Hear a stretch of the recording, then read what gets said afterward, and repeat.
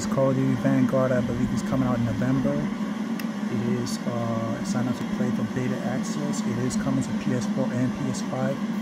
The rumors were legit.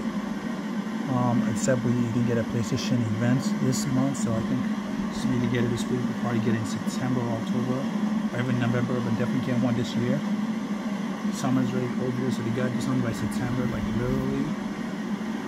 So yeah, you get to go to like different countries and different places to fight the war, like the Pacific.